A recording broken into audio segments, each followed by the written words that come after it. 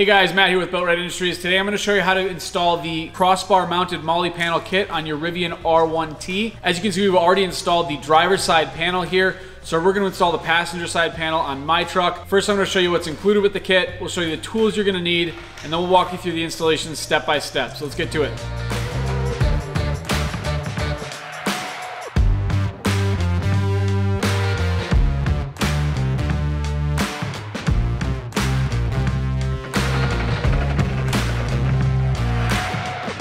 All right, so we'll show you what's included here for the passenger side. Obviously, your kit's going to include two of everything, with the exception of the panel, which is side specific. So of course, we have the panel itself. Next, we've got the support brackets and the track stud pieces. Finally, we've got our hardware kit. You're going to have 8 button head screws, 4 stainless washers with stainless nuts, and then you're going to have 8 black oxide stainless washers to match those screws. For installation, very, very simple. You're just going to need a 7/16 wrench or socket and a 5/32 Allen key. All right, so the first step, once you've got your OEM crossbars installed, is to take the track stud here, that's a stainless piece of 10 gauge steel with 2 studs pressed in, and slip that into the track here. Then we'll take our support bracket down through the opening in the crossbar and over the track stud, just like that. Next, we'll take one of our stainless washers and one of the stainless nuts and get that started. Do the same thing with the other end here.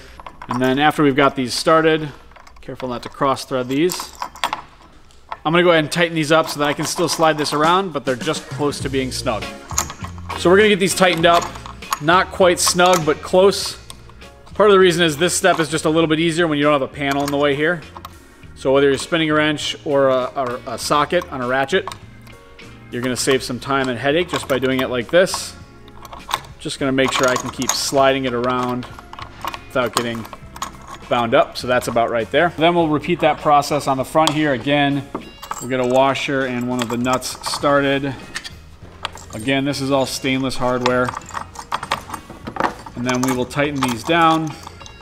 Tighten these down, stopping just shy of snug so that we can still move the bracket and have some adjustment as we attach that panel. Okay, so the next step, we're gonna put the panel on here. I'm gonna move my hardware into place so that it's an easy reach. All right, so we've got our panel in place here. Then we're gonna get a couple of the small machine screws with a washer started, one in the rear and one in the front, just so that it's an easy thing to grab once we're holding the panel in place. We're gonna move the panel into place, being careful around your crossbars. And then we've got one of these button head screws with a washer. And I'm just going to use my fingers to get that started here, the goal being that the panel doesn't fall onto our truck. I'm going to do the same thing up front, just getting one of those button head screws started. So with that now, we can maneuver the panel around, get things lined up the way we like. All right, so now that we got the panel on there, it's not going to fall. I'm going to get the rest of the hardware started loosely. We have to lift the panel up a little bit to get them started. And then we will position the panel, get it lined up the way that we want it, and snug up all of the hardware.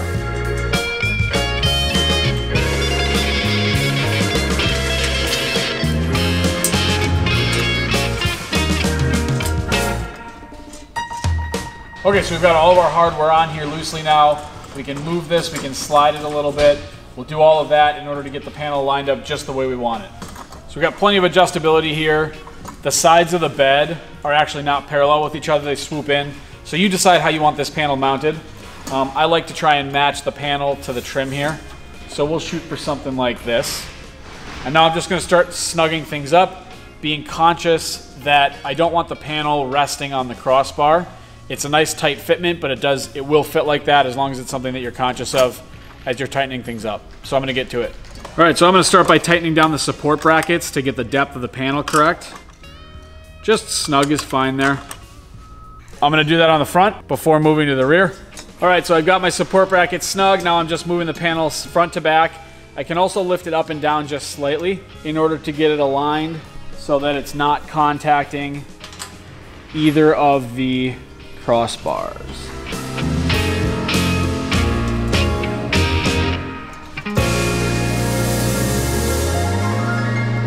All right, so once those are snug, I'm just going to get on the longer side of this Allen wrench, give it another 1/8 of a turn, 1/10 of a turn, something like that, just to tighten it up, and we won't have any problems.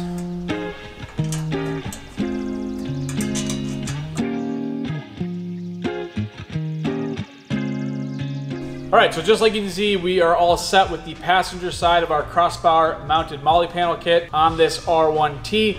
Next step is to get it outfitted with accessories however we want to use it. If you have any questions, comments, feedback on the installation of the product, please feel free to leave them in the comments, give us a call, shoot us an email. We'll get you taken care of. Thanks for watching. Have a good one.